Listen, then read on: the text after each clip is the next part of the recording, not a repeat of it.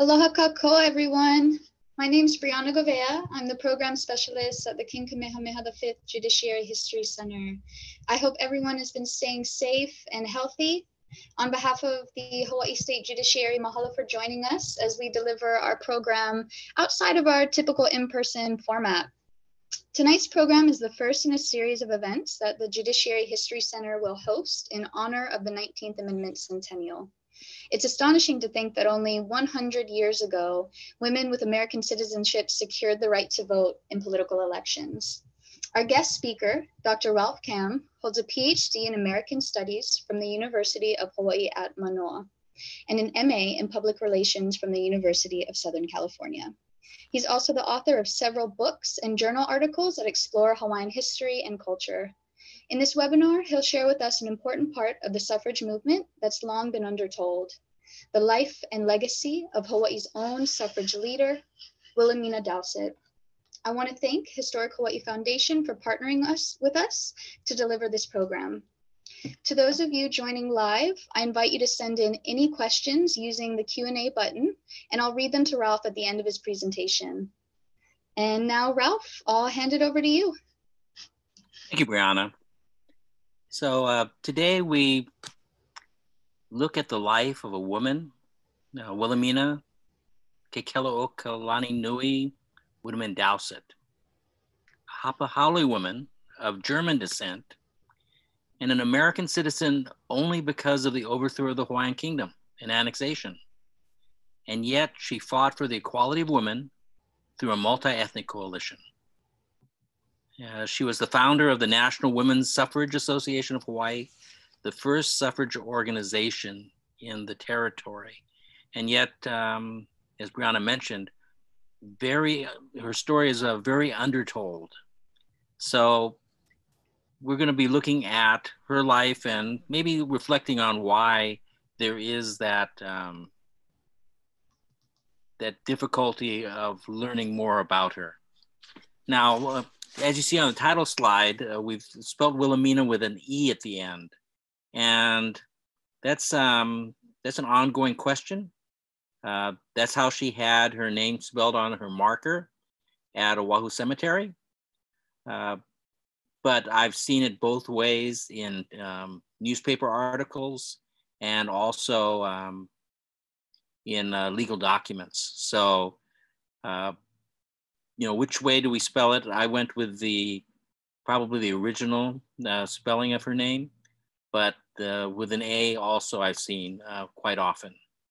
Now, you would think that a woman who started an organization that had equality in mind would have been for equality, but in actuality, she thought that a woman is man's superior. She said in a newspaper article, "I can speak for my Hawaiian sisters, and I can say that in every way, the woman is man's superior. She will not only cast her vote fully, as intelligently, she will vote honestly. There isn't enough money in the world to buy her vote." And so we have here an expression that goes beyond equality. Now, what shaped Wilhelmina is something that we'll look at during the course of this talk. Now, she was born March 28th, 1861, in the Kingdom of Hawaii. Here we have a map. She was born in Lehue, and here is a map that is in German. And one of the reasons why it's in German is there's a large German population on Kauai that worked on the plantations there. So she was the daughter of Herman Widemann, a businessman, and Mary Kaumana. Now, Mary Kaumana, only after the death of Herman Widemann, was there an expression of more about the family lines.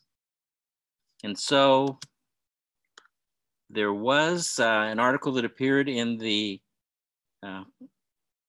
Pacific Commercial Advertiser that said that there's proof of royal lineage of Mrs. Widemann suppressed during the life of Judge Widemann. And this genealogy was a genealogy that went all the way back to Papa and Wakea. So it was quite an extensive genealogy, as was the course in those days. The genealogy, of course, was disputed by others.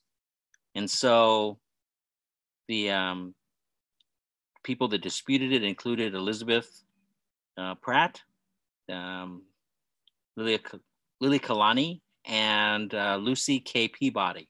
So these were prominent individuals, Pratt and Peabody coming from the Kamehameha line. Now, Wilhelmina was very well traveled. Here we see in 1881 a picture with her father, and this picture was taken in Bremen, Germany. So her social position as part of that family was quite a top position within the society in Hawaii. And she had attended many social events scheduled during the year. Very fortunately, we have a picture of the Widemann family in 1886. And this is a picture of the family. Now, many of us have pictures like this at home.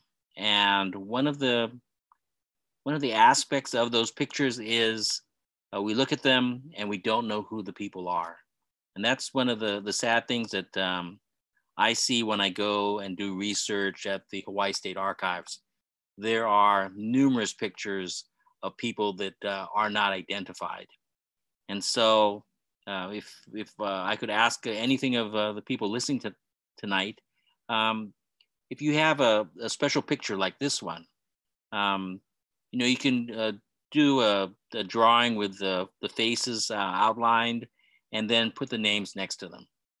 Now, you'll be seeing a number of the people that are in this picture mentioned later on, because besides Wilhelmina, who is here, she also had a sister married to C.O. Berger. Berger was the man who demonstrated electricity at Iolani Palace. And another, Emilie, wed businessman Fred W. McFarland. And Emma married his brother, Henry McFarland. So how do we know the names of the family members in this picture? Well, fortunately for us, we have the names. And these are, it's an example of the benefit of recognizing who the names of people are within these pictures. So Mrs. H. McFarland here, Mrs. F.W. McFarland here, and Mrs. C.O. Berger. And of course, Wilhelmina Widemann, who would later marry Jack Dowsett. So, and here you have father and mother of Wilhelmina and the other sisters and brothers. And the question is, how do I know this? It's because the family actually had a photo identification. And you can see all the names are positioned back to the photo. And so we can trace the members of the family. So these are the descendants of Emma and Henry McFarland. And then the descendants of Martha, who married Charles Otto Berger. And then Wilhelmina, who married Jack Dowsett. And Emilie, who married another one of the McFarlands. Now, as I said, the Widemanns were in high society in Hawaii, and they lived in a residence that was to the same degree as their family was. So this is a property that is at the corner of Beretania and Punahou Street. So a number of the large estates had moved out of Honolulu proper and out to the area that is out there on the plains. Now, as I said, Wilhelmina was Wilhelmina Widemann, but on April 30, 1888, she was married in St. Andrew's Cathedral. Now, this is a modern picture of the cathedral, but the stonework is exactly the same as was built back then. The first stage only came out to the first column, and then a second expansion occurred in 1888. So this is basically what the cathedral would have looked like when Wilhelmina Dowsett was married there. The Anglican Cathedral was the national church, and the extension from here to here was the 1888 portion. Now, the Dowsetts were a prominent family, descendants of an English sea captain, and the original Dowsett compound was located in Kapalama on what today is called a kepo-lane. And this is right across the street from where Liliuokalani and Princess Ruth had their homes. So the area on King Street in Kapalama is an area that also had a number of people in high society. And fitting to the wedding of someone in that society were the reception guests. So the reception guests included their majesties, the king and queen.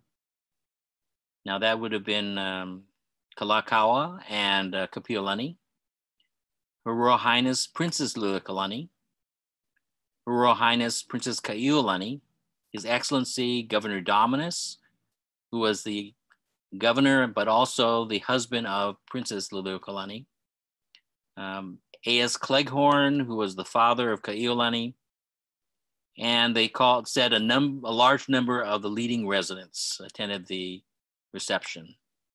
You, of course, recognize their faces. Kapiolani and Kalakaua were among the guests.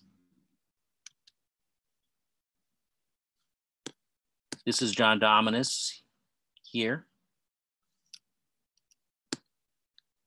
Cleghorn and his daughter, Kaiulani. Now, that's the benefit. We know these people because of the numerous photographs they had. We have another picture of the Widemann family, but this one did not have a key to it. So we don't know who all the individuals are in this picture. We do know that there are a number of musical instruments.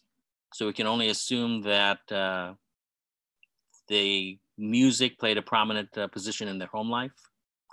And Jack Dowsett here has a banjo.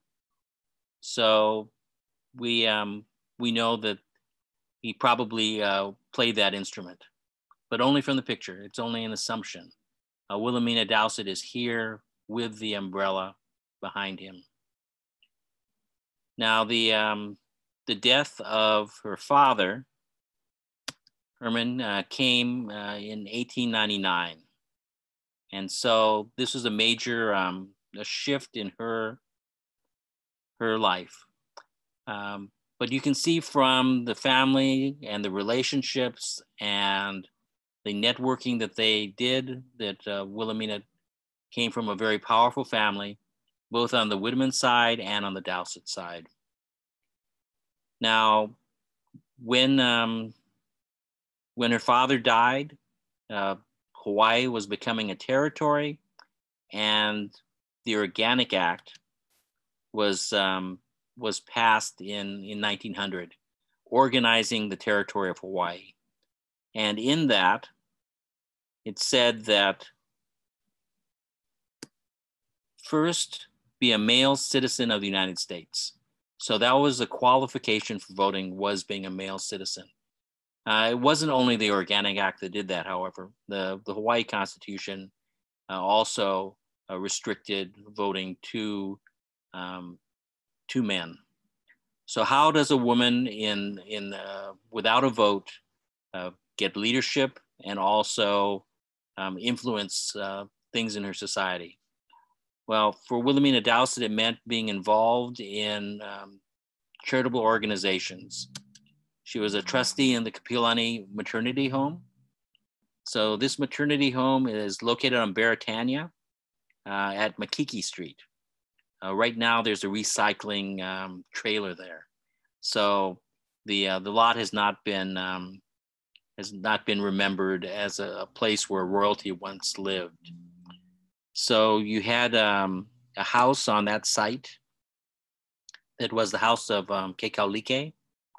And after her death, Kekelaokalaninui had the maternity home move into that place. So she was a trustee at the home. She was also treasurer.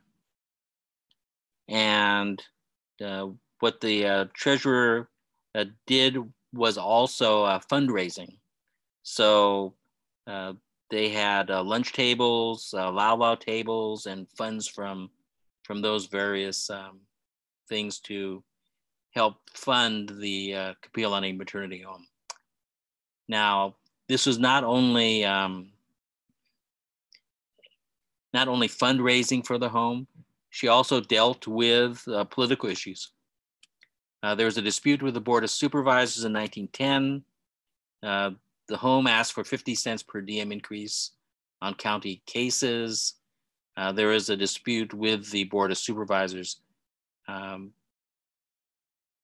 committee reported that they had seen Mrs. Dowsett, and you'll see her referred more to as Mrs. J.M. Dowsett. That was a way of referring to women in those days by the husband's name.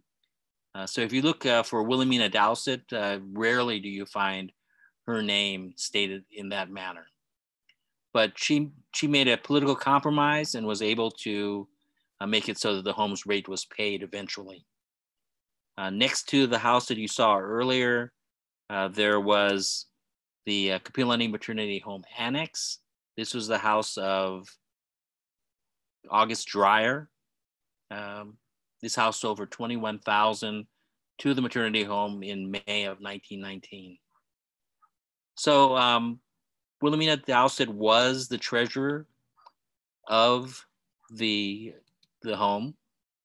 And here's an example of the trustees will give a luau and foreign lunch on the 30th of November. So she was not only member of the Kekelaokalaninui Maternity Home and their trustees, she also was a member of the Daughters of Hawaiʻi. And this is an organization that was a combination of women who were Hawaiian or haole. And I think formed part of the basis of that multi-ethnic coalition that she used to push for suffrage later. You can see that the Daughters of Hawaiʻi were prominent on the society pages. They were responsible for getting title to Hanaiaka Malama, popularly known as the Queen Emma Summer Palace. They did that in 1915. And they also had a benefit bridge in 1923 to protect or preserve Hale Lama. In the background here, it was the Hale Pili of Kamehameha V that had been in Waikiki, was moved up to Nuuanu, and was at the Queen Emma Summer Palace for a while. Now, you can see the structure was rebuilt here, much rainier in Nuuanu. Eventually, they had to give the house to Kamehameha Schools, who brought it down to their campus on King Street. The Army took over the campus, and after the war, the house was not to be found. So sadly, that's an example of efforts to preserve that get overtaken by other things. Now, her husband was in the Territorial Senate in 1905. This is Jack Dowsett. You can see Jack Dowsett here in the back. And the man that he is standing next to will play into the suffrage movement later. This is Senator Chillingworth. So her husband on the Senate, they still do, they're still doing philanthropic sorts of activities. The Bishop home was at Kalapapa was presented with upright piano. She was also involved in government. She was a commissioner for public instruction. She's the one that got this book, Geography of the Hawaiian Islands, into the schools. And she also worked with the Outdoor Circle. Now, the Outdoor Circle, vice president was Mrs. H.R. McFarland. That's her sister, Emma. And so you have a familial network also within these various charitable organizations. The Outdoor Circle, of course, you know, because they're the reason why we have no billboards in Hawaii. And the way that they achieved that was to threaten boycotts of products. Now, the billboards that we might have seen around today would have been like these, large billboards. The Outdoor Circle also was interested in beautifying Hawaii.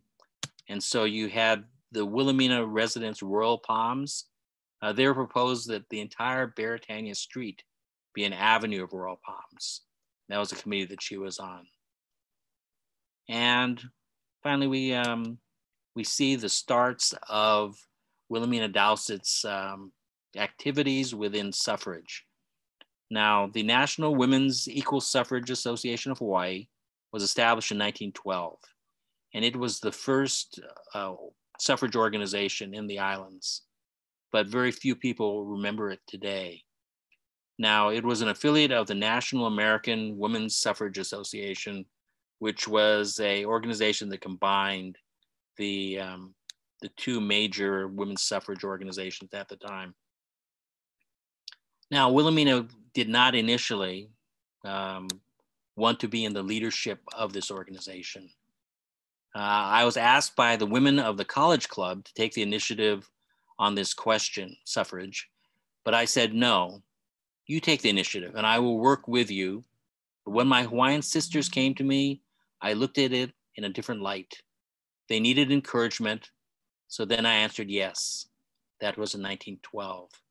So reluctant in one way, but also she was cast upon the stage from being behind the scenes to being the leader within this movement. Now, the movement she was called was a suffragist, not a suffragette, because suffragettes were in England and they used violence in many instances to try to push forward this movement. So the organization that she allied with was the National American Women's Suffrage Association. And if you look at the person in the middle, that is Carrie Chapman Catt. And Carrie Chapman Catt came to Hawaii and delivered a lecture on October 28th, 1912. But this became very personal for Wilhelmina. At her 25th wedding anniversary, she had an archway dividing the two rooms with a banner that said "Votes for Women." And it said that there was a very witty speech on her part later in the evening. And that's a sad thing about history. We do not know what that speech was. In many cases in archives, you'll see some people have a lot of information. So if anybody knows where some of the Wilhelmina Dowsett papers are, this certainly is an area that is ripe for additional research. So there was a mass meeting supported by Mrs. Dowsett, and it wasn't for suffrage. It was to disallow legalized prostitution in Hawaii. And so you have these organizations getting together, the Outdoor Circle. One of the events was a night in Roofland. And the people that were involved in that, Mrs. J.A. Campbell, Mrs. Charles H. Atherton. So you can see the names of some of the prominent leaders in Hawaii. Dowsett also served on a planning commission. And again, you can see the Honorable J.K. Kalananaole, Prince Kuhio. And you also have Mrs. F.J. Lowry of the Outdoor Circle. So you can see this interlinking of organizations. She also went beyond Hawaii. There was a linkage with the national organization. And this took place, a lot of this took place during World War II.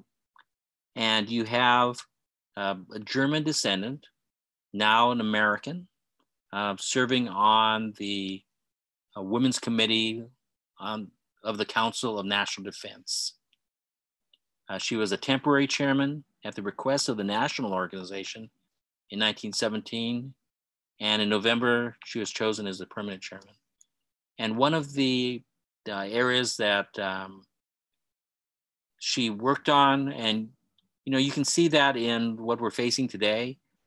Today, we're having people sew masks for the people within the hospitals. And then you had what was called the Hawaiian Knitting Unit. And they were sewing or knitting items for the Hawaii soldiers who were involved in World War I. And one of the organizations was the Daughters of Hawaiian Warriors. Here's a picture of the organization. And they were involved with the Red Cross Women's Department. Again, other sorts of activities associated with the war. You had the War Camp Community Service, sort of like the USO of the time for the leisure activities. You also had, after the war, the War Memorial. So we know the natatorium as the War Memorial here for World War I, but there was a proposal to have an auditorium at Punch Bowl and King Street. So that's where the Territorial Office Building is today. And you had the Knitters Hard at Work. This picture of Wilhelmina Dowsett is identified as the president of the Hawaiian Knitting Union. So dressed to the nines. Now, there was a bill in the US Senate that would make it possible for suffrage to occur in Hawaii. And this is Senate Bill 2380. And it provided that the legislature is hereby vested with the power to either submit to the territory the question or to empower just suffrage to occur. President Woodrow Wilson signed it. So you had in June of 1918 the ability for the territorial legislature to approve this. So here you have the 1919 Territorial Senate, and here you have the person that was standing next to J.M. Dowsett in the 1905 picture we saw earlier. So you had besides the Territorial Senate, you had the Territorial House. And the society page said, Mrs. J.M. Dowsett, who heads the suffrage movement in Hawaii, is a woman in whom confidence can be placed, and with her at the helm, only good can result. What they did was they lobbied the legislature, and on March 18th, they had a women's suffrage meeting at a complex that you probably pass by on King Street from time to time. Now, one of the key distinctions for these meetings was that there was multi-ethnic support. The march on the Capitol will be made by hundreds of women, Hawaiians and Haoles alike, all join in the sisterhood of suffrage. Nationality is a word which the women are eliminating from their plans. Women of Honolulu is the phrase used in spreading the call throughout the city. And the speakers that they had at those meetings were quick to point out the fact that the women of Hawaii were capable. If the women of old Hawaii were capable, why not the highly educated women of the time then? And something that really struck me was one of the speakers said, "The history of no other country shows as many great women as that of Hawaii." And when I read that, I thought about it, and you have so many of the queens and the kuhina nui who made major changes in Hawaii. Very true. Unfortunately, even after this mass meeting, the legislature was deadlocked. The Senate wanted to confer suffrage without referendum. The House wanted a referendum. And in many ways, the House thought that perhaps this would die if we just sent the question to the voters. So the response to the deadlock was that the women wanted to go beyond the local legislature, go directly to Congress. So Prince Kokio, who was on committees with Wilhelmina Dowsett, was going to carry the petitions and introduce a bill for suffrage. Now, with all this effort that Wilhelmina Dowsett was doing, you have very little knowledge of it today. And I think one of those reasons is that parallel to the efforts of Wilhelmina Dowsett and the other women in Hawaii for suffrage was the ratification of the amendment that we celebrate the 100th anniversary of. So here we have the women sewing stars on the suffrage ratification banner. They needed 36 states, so you see that some are still remaining. But on August 26, 1920, the approval of the suffrage amendment was announced. And because Hawaii was a territory of the US, women in Hawaii thus became able to vote. And so August 26th, you have the approval of the amendment. August 30th, you have people, women registering to vote. And you might see fifth in line was the sister of Wilhelmina Dowsett. So you have involvement at the family level once again. And again, you have the first voting occurring just a few months later. And one of the things that I enjoyed was they said that many of the women that went to vote for the first time were able to, were knowledgeable about casting their vote better than some of the men. Now, one of the few artifacts that we have from this time was a symbolic ratification star. And this was sent up, the territory did not have the ability to ratify the amendment. And this truly was symbolic. And so they sent up this star, and the star was from the Daughters and Sons of Hawaiian Warrior Society. And the yellow feathers signify wisdom and intelligence, the red, love and patriotism. Now, the organization that sent it was a New Society in 1917. Alice McFarland, the niece of Wilhelmina Dowsett, was one of the individuals in starting that. Interestingly, one of the women that questioned the genealogy, Elizabeth K. Pratt, was also among the incorporators, along with Wilhelmina Dowsett, spelled with an A here. The organization that Wilhelmina Dowsett started became the League of Women Voters. And once again, they were involved in things like the Republican Convention. Most of the people, or most of the representatives in the legislature were Republicans at that time. You have the various annual meetings of that organization, and a luncheon for Rosalie Lyons Kaliinoi. She was the first delegate, woman delegate in the legislature. Wilhelmina was also on the Republican Platform Convention. And here's Rosalie Kaliinoi, and in the session itself.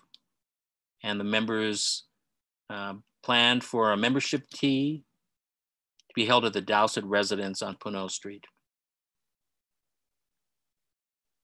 So Steinbach was governor. Later, so here's a picture of the women, League of Women Voters at the membership tea.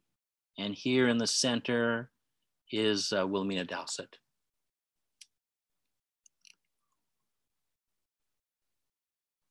So you have her as chairman, 1926. And she urged them at that time that each woman realize her civic duty, and realizing them do her duty in taking part in public matters, even to offering herself as a candidate for office to promote clean government. Sadly, 3 years later, she died on December 10th, 1929, and she is buried at Oahu Cemetery. And on this marker is the spelling with the E. The Dowsett residence was on Puno, and you can see the style of the buildings, the royal palms there. It became the Shriners Hospital. It was deeded to them, and the Shriners were in there. And a prominent person came and visited that hospital, a man that had been stricken by polio himself, and that was Franklin Delano Roosevelt in 1934, his first visit here. Now, for a long time, Wilhelmina Dowsett has been in the background, I think, of mentions within history. And the book Notable Women of Hawaii did not have an entry for her, but I'm happy that there has now been recognition for her.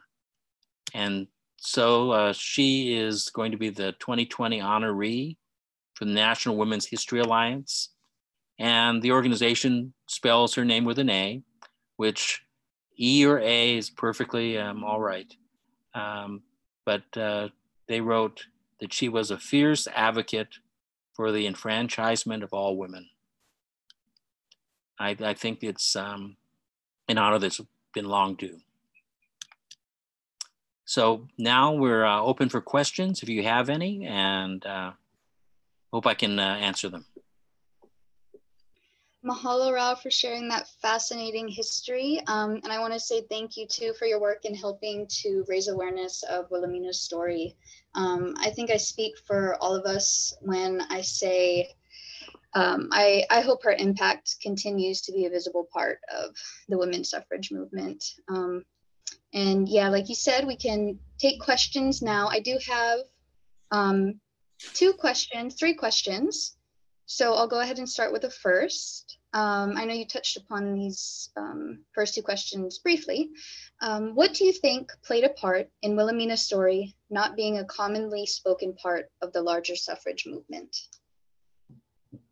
I think the primary reason why it has fallen along the wayside is that if the suffrage amendment had not gone through and the efforts of these local organizations had resulted in the establishment of suffrage in Hawaii based on those organizations, I think you would have probably had a greater remembrance of Wilhelmina Dowsett's role in that process. but it's almost as if the national suffrage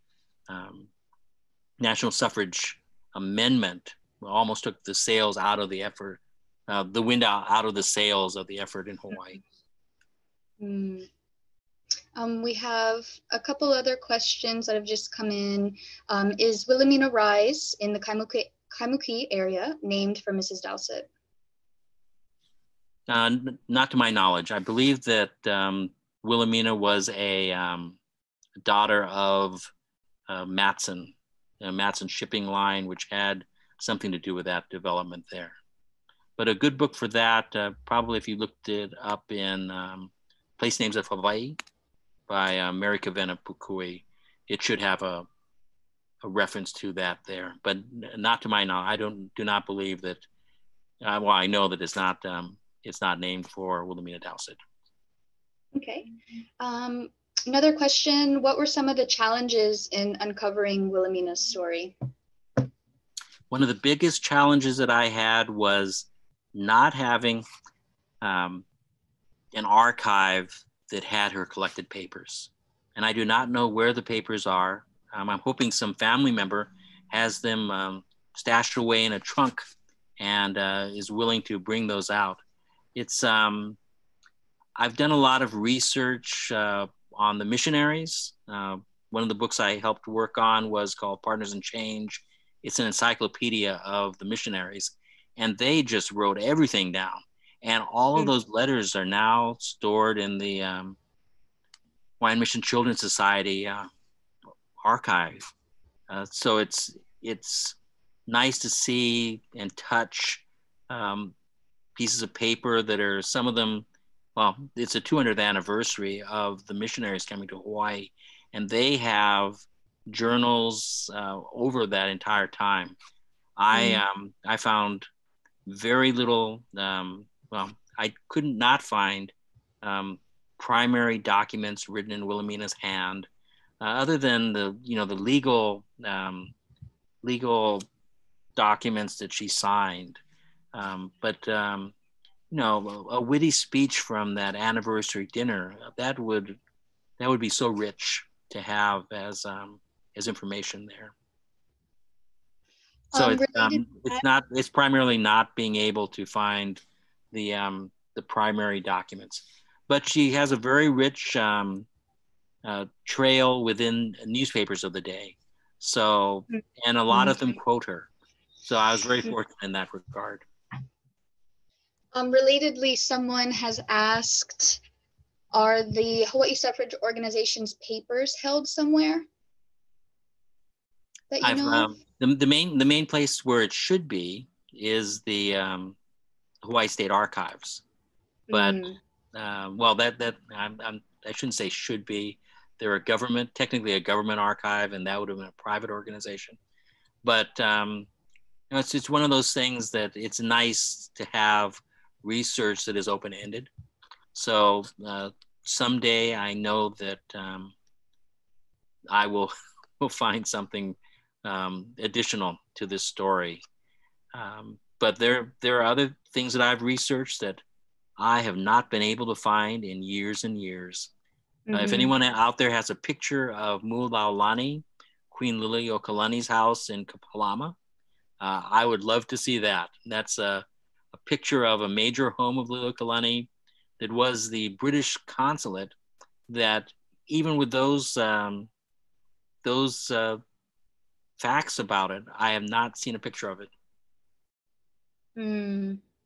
So some things aren't out there, but I hope that there's more on Wilhelmina Dowsett that's out there. I've gotten some good information from Alan Dowsett. He said, in speaking to Wilhelmina's grandson today, Ian White, her correct spelling was always with an E. He has several old pics with Jack referring to her as Wilhelmina with an E. And then he adds that Ian White may be a good source, Ralph, for you, and that he can put you in contact after this presentation. Someone also asked what your contact info is, Ralph, your email. So if people want to follow up with you. It's a simple one. It's Cam, K-A-M, at hawaii.edu.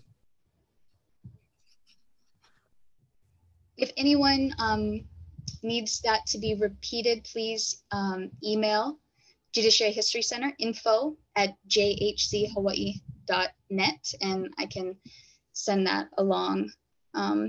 Oh, but actually this makes me think our webinar is being recorded, so it will be up right afterwards for you to watch again. So no need to email, you can just forward to the part where Ralph just shared his email. Sorry about that. Another question, so we kind of touched upon this. People were asking about her children. How many children did Wilhelmina have? I believe she had 4 children. I didn't really dwell upon the genealogy. I did the genealogy simply because the sisters got involved in so many different organizations, and there were cross ties between the organizations based purely on the family.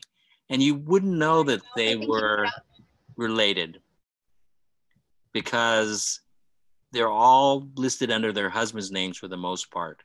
So Mrs. C.O. Berger, Mrs. F. McFarland, Mrs. H. McFarland. So really, I just needed to put a tree out there so I could sort of follow the names. Mm-hmm. Mm-hmm. Well, I'm not seeing any more questions coming in. So yeah, thank you so much, Ralph. This has been really, really interesting. We've had over 40 people attend our live webinar, so thank you for everyone who tuned in. Like I mentioned, we'll be posting this on our Facebook and YouTube pages as well as our website very shortly. So thank you. I hope everyone has a wonderful night. Ralph, do you have anything to add? Just thank you to the people who listened to this presentation. If anyone has any insights, please just email me. I would appreciate it.